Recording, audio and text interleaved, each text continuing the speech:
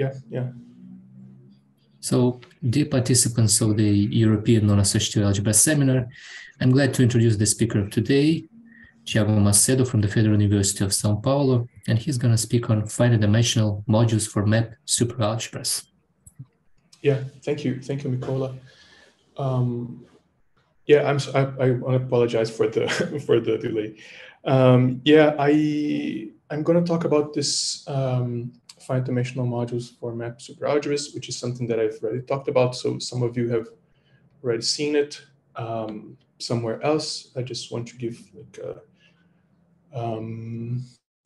a broad overview of this topic. And so this is joint work with Irfan Bakshi, Mateus Brito, and Lucas Calisto. And I'm not going to talk only about one work, but about several things. Yeah, and please interrupt me if you want to ask anything. Yeah.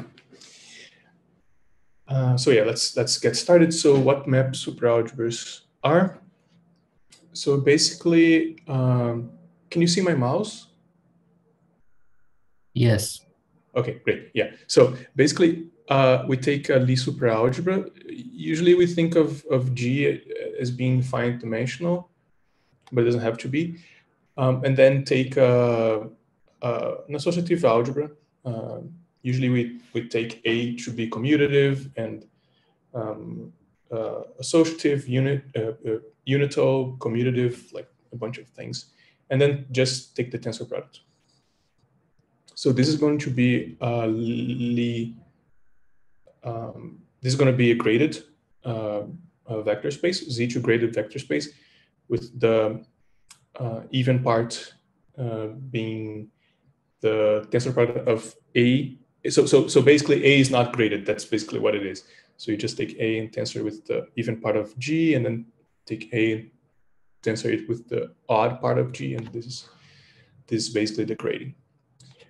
And the Lie super brackets just given by the Lie super bracket in G and the multiplication of A.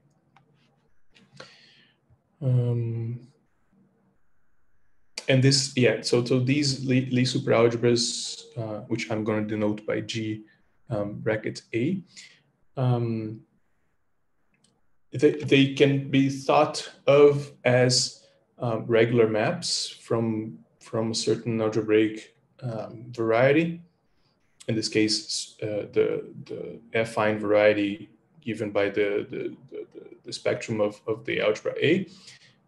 So the regular maps from this algebraic variety to the affine space of dimension G.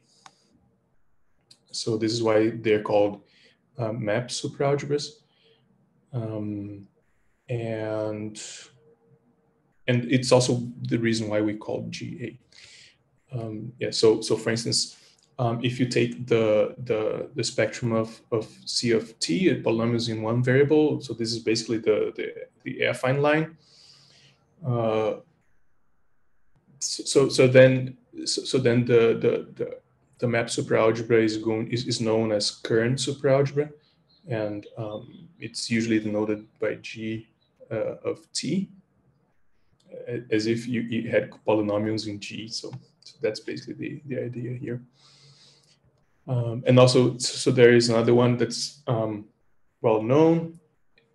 It's when you take the algebra to be the Laurent polynomials in a variable, so C of t and t inverse.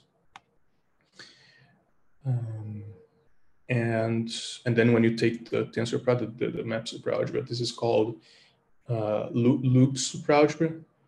Some people denote it by L of G or G tilde. So these are many notations for the same algebra.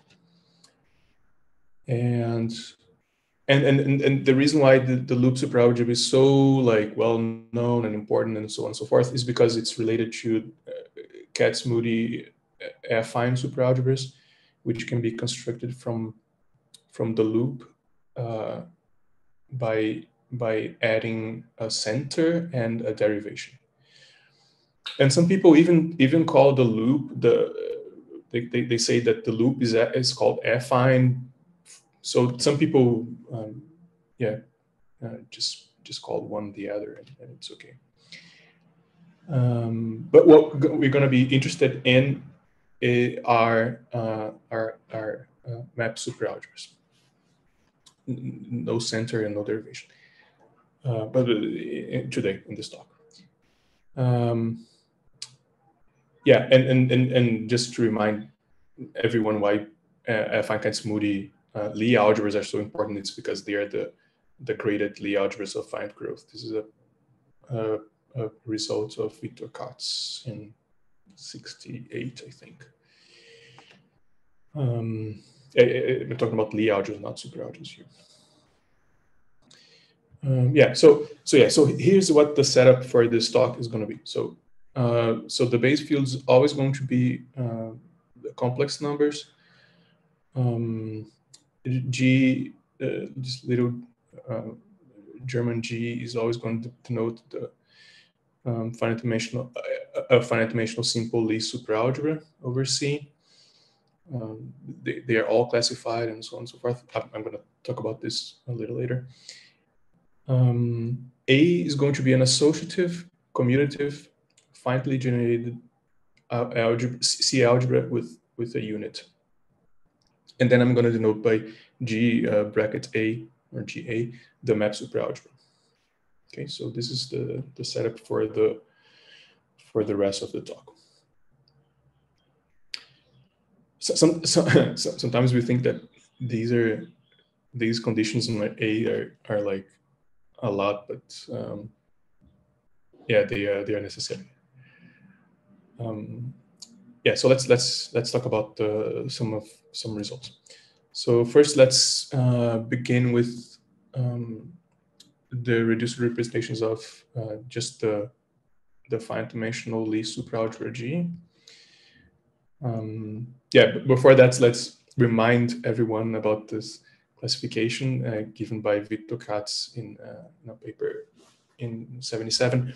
So the finite-dimensional irreducible, finite-dimensional simple Lie superalgebras, they are all given in this table. So they have a few. You have a few families like Lie algebras like A, B, C, D, F, G, and then there are others like P and Q, which are called strange, and W, S, S tilde, and H, which are called Cartan type.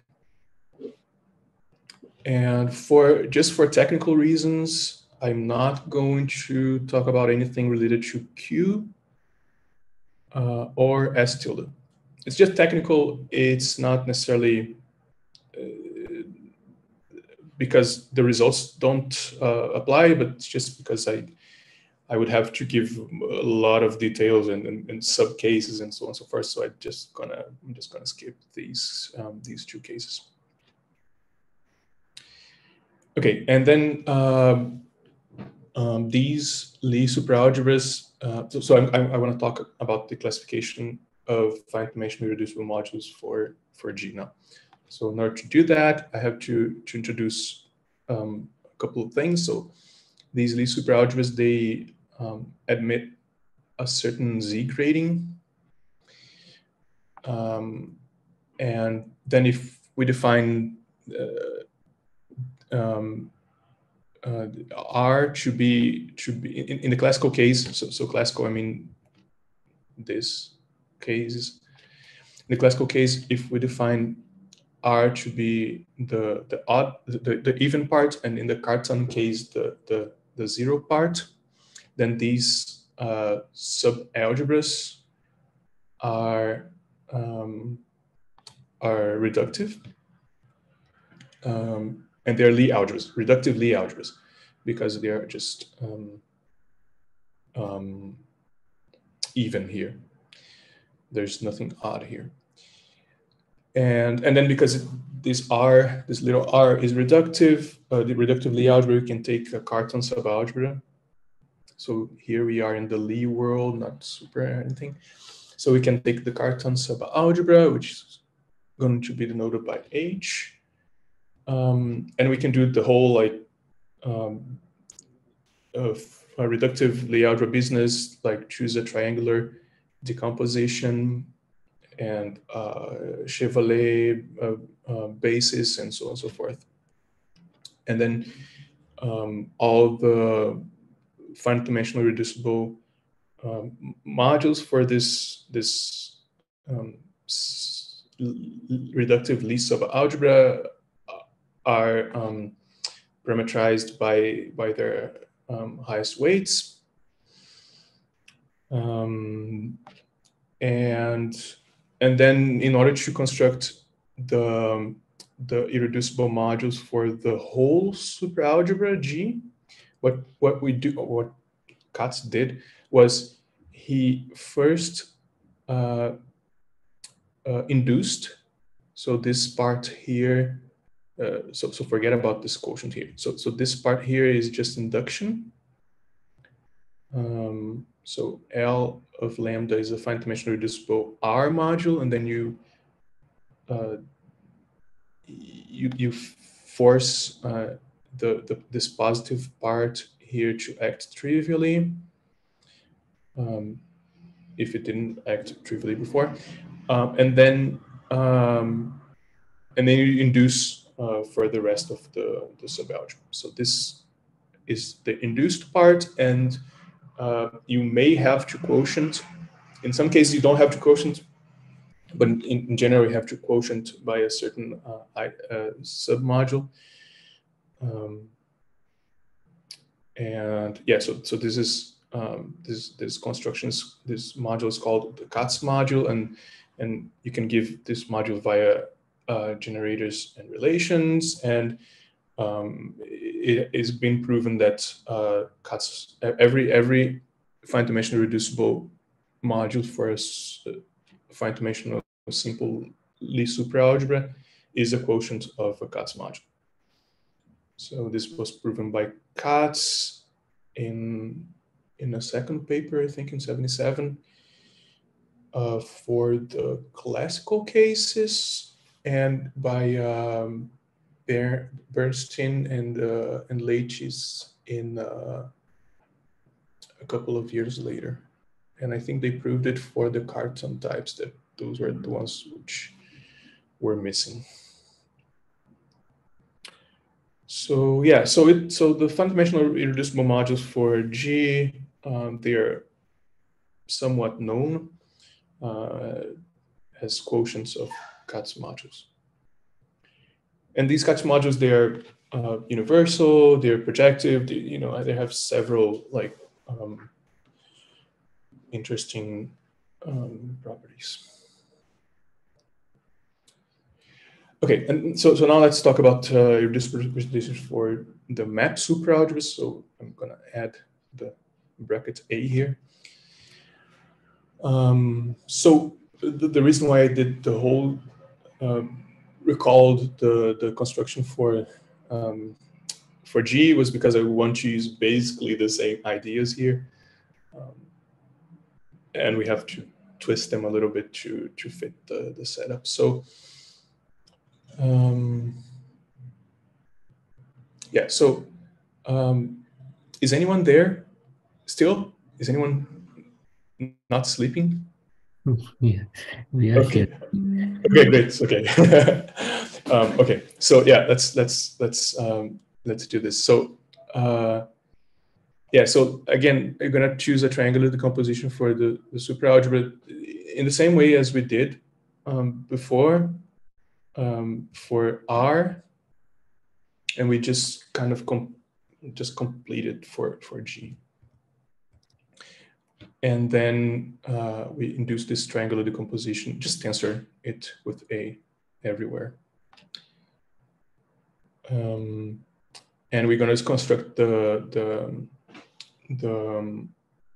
irreducible modules via this, like piece by piece here. So we start by considering a one-dimensional module for the quote-unquote diagonal part. H of A. So we take an element in the dual. So it's basically a one-dimensional module for this abelian subalgebra. Yeah, and then we basically set all the upper, quote unquote, upper triangular part to annihilate this. The M psi here is basically the generator of this one-dimensional module here.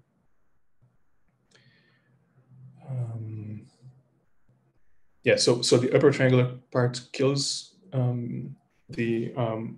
this is called the highest weight vector, and the diagonal part acts diagonally as if this were an eigenvector for the whole subalgebra. And then we induce.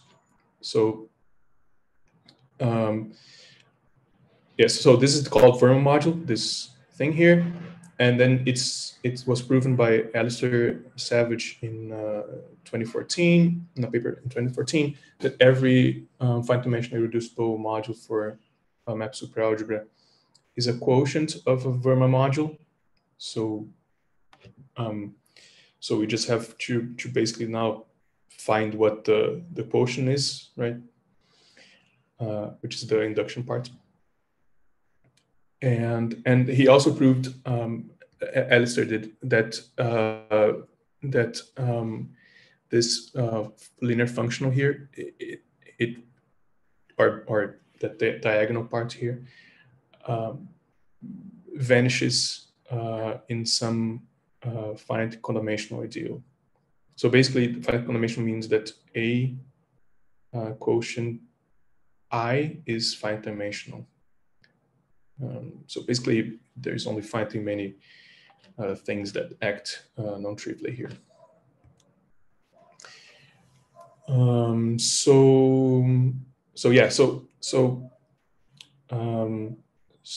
this is how the whole thing, the whole classification works. So we define the annihilator of psi to be like the maximal, the largest ideal that vanishes X tensor I, and define the supports of psi to be the maximal ideals of A that contain the annihilator. So because Alistair showed that there is a finite codimensional ideal that psi of H tensor I is 0, then obviously the annihilator is also finite codimensional, and then the support's finite. And then here's where we use the fact that A is finitely generated to guarantee that there are certain powers, P1 to Pn here, of each one of these maximal ideals that form the support of psi. So there are some certain powers that you just, like this tensor is inside of the annihilator, meaning that only up to a certain power of every maximal ideal that is of support acts non-trivially. That's basically what it is. And so you can kind of factor out these powers to obtain a representation, not a representation of G tensor A, but a G tensor A modulo this finite codimensional thing here. Yeah, and then this factorization leads to this tensor product decomposition. So let me try to explain what these parts are. So V1. So pretend that n is 1 just for a second. So forget about everything here. So V one here is going to be a module for the Lie superalgebra, map superalgebra G tensor A modulo M1 to the power B1. So just this finite dimensional Lie superalgebra. And this evaluation is just basically the pullback to G tensor A. Okay, so this is just the pullback through the quotient. And yeah, so then if you tensor these modules together and vary the M's and the P's and the V's and so on and so forth, you obtain all the, so these are called generalized evaluation modules, and you obtain all the finite dimensional irreducible modules. So this was proven for A, B, C, D, F, and G by Alistair. For Q, which is the case that I'm not considering here, by Callisto, Moura, and Alistair. And for the Cartan ones by Irfan Bakshi, and by Callisto and myself for the remaining case, which is P. And we also realized that, actually Alistair had already realized this, that for several cases, the power here can be chosen to be 1. So basically, these are like, so what happens is that this V of lambda 1 is a module for G tensor A divided by M1. Since M1 is maximal, A divided by M1 is basically the field C, so G tensor C is basically a copy of G. So basically, this is a module for G, a reducible, simple module for G. So basically, you just have to tensor several copies of several irreducible modules for G, but then evaluate it at different points. I call points, but they're just maximal ideals. And in this case, they're called evaluation modules, just because the power is 1, R1. Okay, so in the other cases, in the cases A, C, and A and C, this is not the case. Okay, so you have like higher powers here, and these B's here, they turn out to be, to give us a lot of trouble. We didn't know a description for these modules. So so for the evaluation modules, there is a paper by Ivan Penkov and Vera Serganova from 1994, where they describe these evaluation modules here. But the generalized evaluation ones, they were not known. So we did that. And so basically what we did was, just pretend for a second that there's no tensor, it's just one factor, and that this power P is greater than 1. And then take that reductively Lie algebra, subalgebra of G, because it's reductive and not semi-simple and non-semi-simple. You can split a center here and take the derivative, which is semi-simple in this case, and the same thing with the Cartan type, the Cartan part. This is the center, and this is the Cartan subalgebra of this semi-simple part. And with this decomposition, we can look at psi as being the tensor product of a one-dimensional module for Z of A, tensor a one-dimensional module for H part, the cartan part of R prime, tensor A. So we can split psi into this tensor product, and then yeah. So if this theta here were trivial, were zero basically, then yeah. So if this theta here were zero, then it would, this psi would just be basically a module for the semi-simple part, and we would fall into the evaluation case. But then the case where the description were not, these descriptions were not known, were the case where this theta is non-trivial. So we can take the largest ideal of A that theta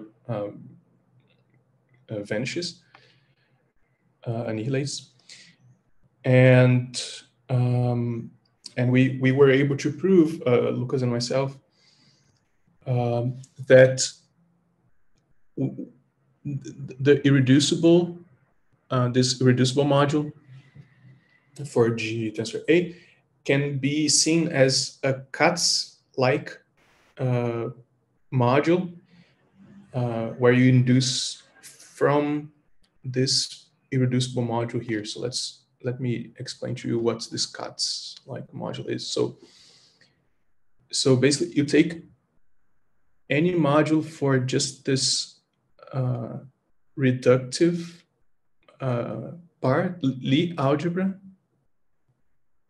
This is a map algebra, like not super or anything, and the irreducible modules for this for the map algebras, they are known. They have been described but by several people, but they are known. So, and then you just force the positive part to act trivially on M and induce all the way to G. And we were able to prove that if you choose this ideal to be large enough, basically, this module, this induced module, is already irreducible, meaning that you don't have to quotient by anything. And yeah, this description is really good for proving results about homological things, homological properties, and so on and so forth, because this is an induced module. So yeah, so this was really useful for us. I'm going to show you to you now the usefulness by showing you what the block decomposition of yeah, so I want to show you what the block decomposition of the category of finite-dimensional modules for map superalgebras is. So basically, what I want to tell you is given two finite-dimensional irreducible modules for a map superalgebra. So we know that they have this form here, and so when is it that there is an extension between one module and the other? So when is there a non-trivial, right? A non-trivial extension. The trivial extension will be the direct sum of these two modules. So this is what this relation here is. So yeah, so when is there a non-trivial extension between these two modules, meaning that W is a submodule of E and V is the quotient.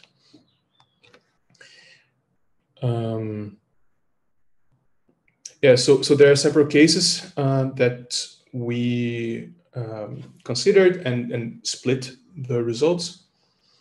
And this is actually the part where that assumption that G is not isomorphic to S, a Q or S tilde comes to play, because I would have to divide things in many more cases. So again, remember we had like V is a tensor product of a bunch of calligraphic V is a tensor product of a bunch of little v's evaluated at several powers of m's, and W and calligraphic W is a tensor product of several w's evaluated at n's. Powers of n's. So when the sets, the supports basically differ by 2 or more maximal ideals, you cannot extend these 2 modules. There's no non-trivial extension. You can extend by doing the direct sum, but not non-trivially.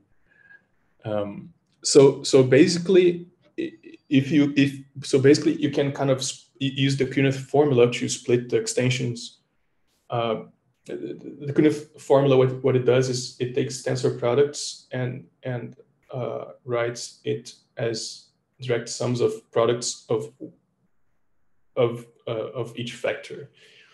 So we can use this vanishing criteria here with the Kuhneth formula to reduce the whole problem just to the case where you have only one maximal ideal here, only one maximal ideal here, and they are the same maximal ideals. Okay, so that's what I'm going to talk to you about. So next, so I'm going to assume that calligraphic V is. Let me go back for a second here. So I'm going to assume that calligraphical V is the generalized evaluation module only of one V here, and the same thing for W, that this maximal ideal is the same as this one. The powers don't have to be the same, but it doesn't matter much. And then I'm going to write this calligraphical V as I wrote V here, but you can replace this V by the Katz-like module. So I'm gonna forget this V, just think of K. So by the Katz module, and then we do like several cases. So when the powers are 1, that's an evaluation. Calligraphic V and calligraphic W are evaluation modules, and there is a formula. Then when one is P is 1 and Q is greater than 1, there's no extension. When they're both greater than 1 and the thetas differ by something that's not an integer, there's no extension. And when they're both greater than 1 and the thetas differ by an integer and they're also different, then you have a formula. And if they're greater than 1 and equal, then there's an extension between calligraphic V and calligraphic W, if and only if there's an extension between these 2 modules for this Lie map Lie algebra here. So we I don't know if you can see it, but we basically covered all the cases here. And when we just join the whole thing, we are able to describe precisely when to finite-dimensional irreducible modules, whatever two finite-dimensional irreducible modules for a map superalgebra admit an extension or not. And then using this kind of recipe here, you can build, like build one module on top of the other and so on and so forth, and yeah, do all kinds of things with them. Yeah, that's it. Thanks.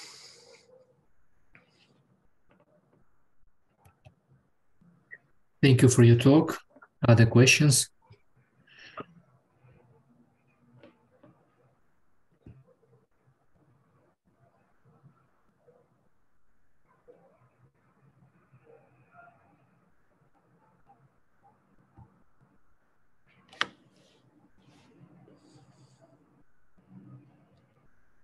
No.